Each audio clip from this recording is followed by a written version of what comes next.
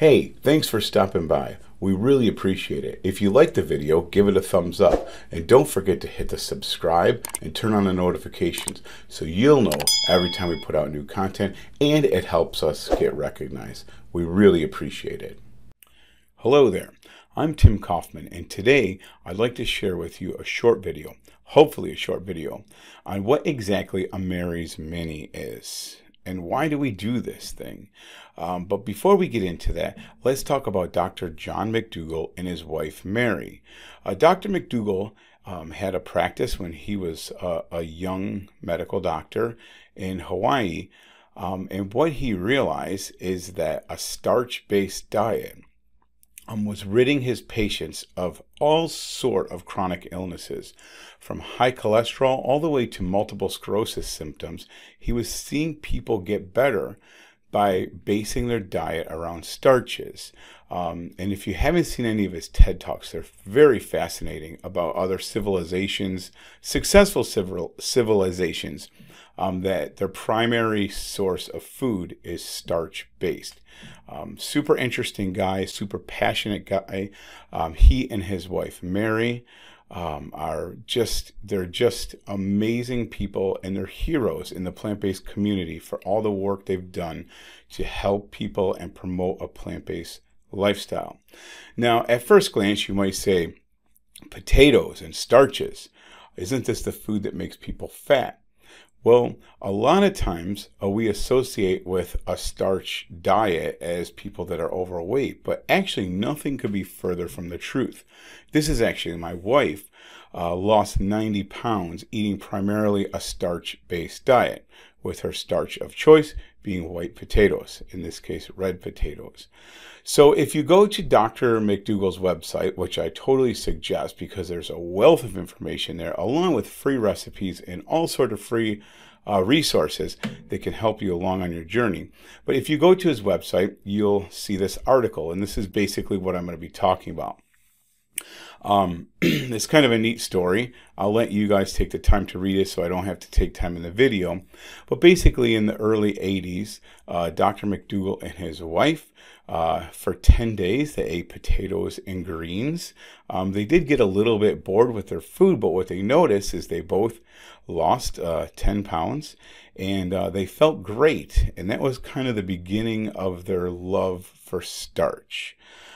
So before we talk about what exactly a Mary's Mini is, I think it's super important to talk about what the goals of a Mary's Mini are. And then we'll talk about exactly what a Mary's Mini is. So first of all, the goals are quite simple. The first thing that we're trying to do is reset our taste buds. Whether we're just new at this or whether we've been plant-based like myself for the better part of 10 years, sometimes we fall into bad habits and we get a sweet tooth. And over time, when we eat these high palatable foods, our taste buds kind of are set to the norm.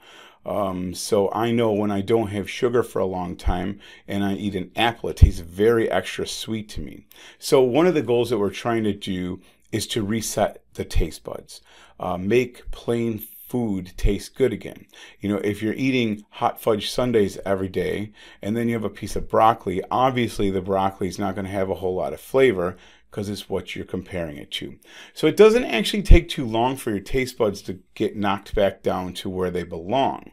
The second thing we're trying to do is if you've been stalling, maybe you've been plant-based for a while and you have a few stubborn pounds to lose, this is a great way to break a plateau, kind of break your diet up a little bit to maybe shed some of those unwanted pounds that just seem to hang on forever.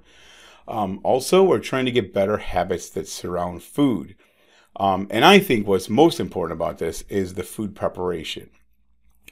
When we do this, we have to be very specific on how we eat. So we really have to be disciplined in how we prepare the food, which we'll get to in a few minutes. And lastly, it forces you to eat mindfully. You know, about halfway through this, I'm going to be honest with you, you're going to look at potatoes and say, I'm hungry. And you look at the potatoes and you say, yeah, but I'm not that hungry. And what that does is it forces our minds to start looking at, are we hungry for food or something delicious? Or are we really not hungry and we're just saying that we're hungry? So it really forces you to mindfully eat. If you're not hungry enough for a potato because you're bored with it, then you're not really hungry, are you? You just want something delicious to entertain yourself with, basically. So, what are the rules? And I use this word rules loosely. The rules are as follows. First, you choose a starch. Now, this is probably the most important thing, because what you want to do is base your next 10 days, or some people do it for 7 days. You want to base it off one particular starch. And that starch is going to be the same every day, breakfast, lunch, and dinner. So, for example, if you choose potatoes, then that's your starch. Potatoes is going to go with vegetables, which we'll see in a minute. If it's sweet potatoes, then it's all sweet potatoes. If it's rice, then it's all rice. If it's quinoa, it's all quinoa. But the idea is not to mix and match. You pick one and you stick with it until the end. Next, after you choose your starch, and when you're choosing a starch, make sure that it's actually something you enjoy, because it'll make this go along a lot smoother. Next, you're going to choose your non-starchy vegetables. Now, these can change daily. So, for example, if I choose the potato, I could also have Brussels sprouts, broccoli, cabbage, and there are many more non-starchy veggies that you can actually plate with your starch of choice. And this can change. You can change it every day. You can change it 3 times a day. But the key is you don't change your starch. Then, thirdly, we're going to prepare our food.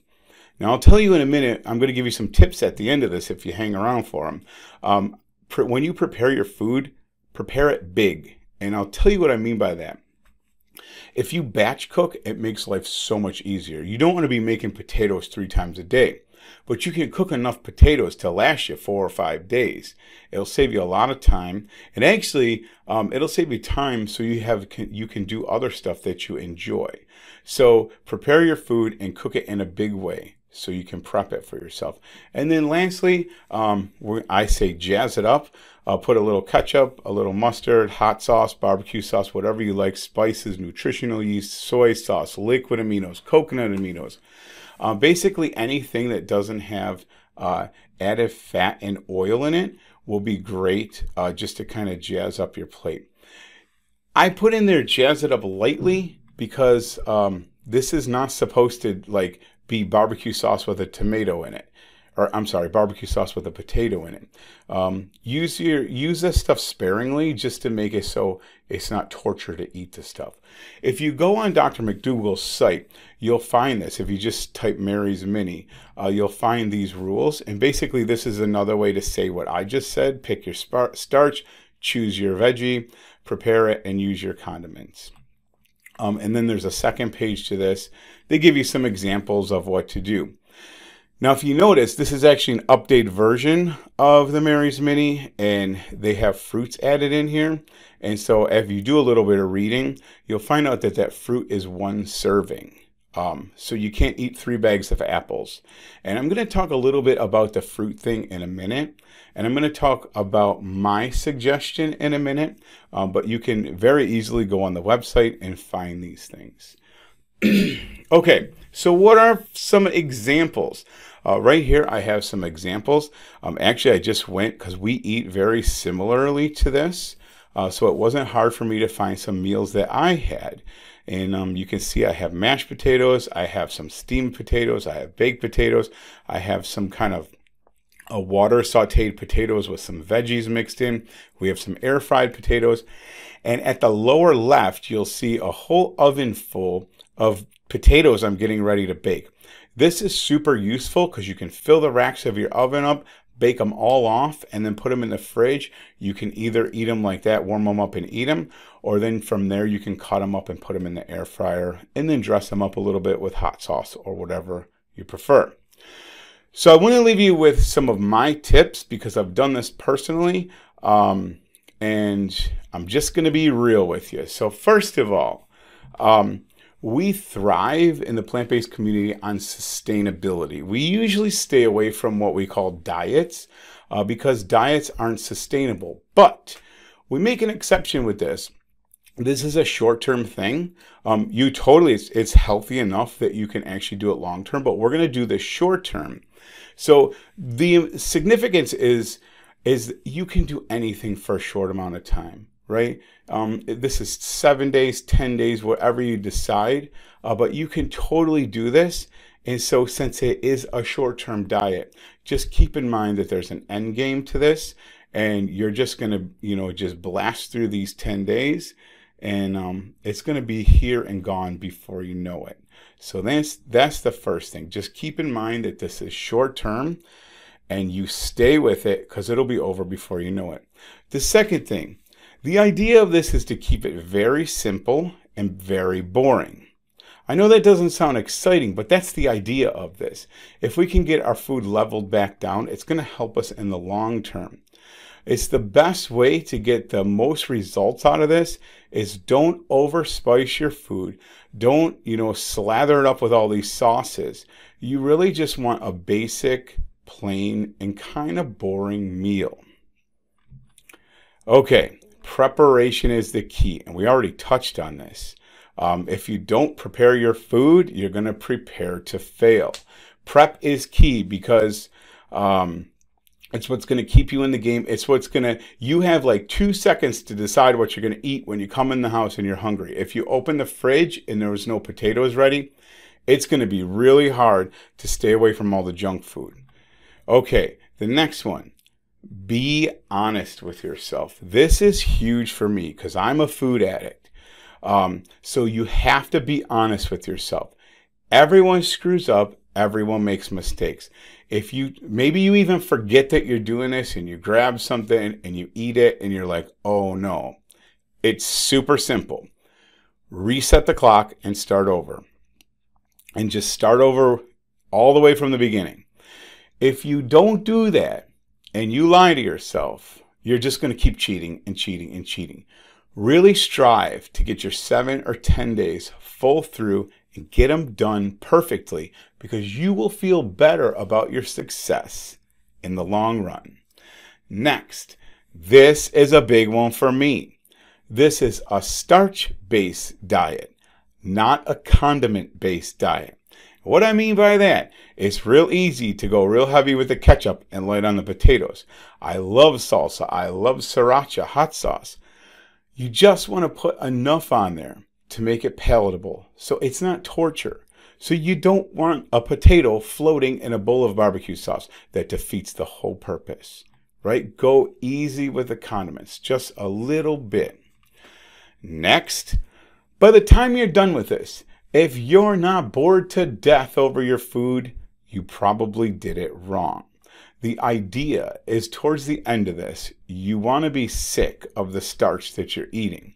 Now, it's not just because we like to torture ourselves.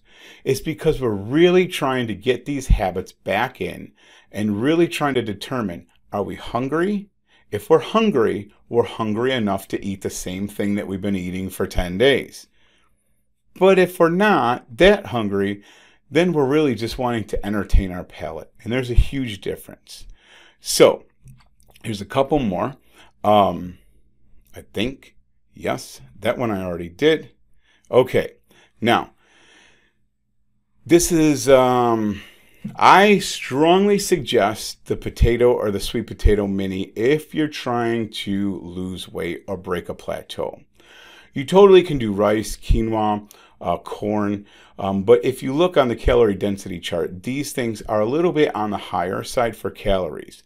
Personally, my success usually comes by how many potatoes I eat. Sweet potatoes are another great one. For some weird reason, I tend to get more sick of sweet potatoes, and I love sweet potatoes. I probably like sweet potatoes better than white potatoes, but for some reason, after about 5 days, I get really sick of sweet potatoes. So I found the most success on just white potatoes. When I say white potatoes, I mean red potatoes, Yukons, or russets.